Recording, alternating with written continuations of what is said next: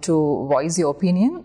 I feel women face this every day, where they on their day-to-day things, or at workplaces, or even at their personal settings, I feel like they hold back.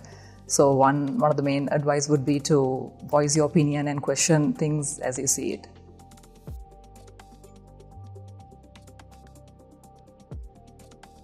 Companies need to ensure equity to find out what barriers men and women face, and to provide the right resources to get an equal outcome. An example would be to provide longer paternity leave in order to normalize men being part of early childcare.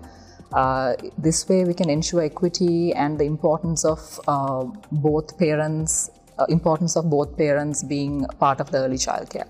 Or else, by default, a woman has to shoulder the burden of early childcare.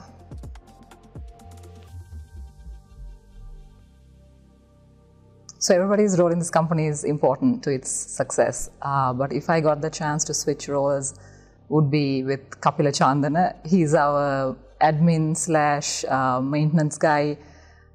He's this energetic person who's running around the building. He's probably on speed dial.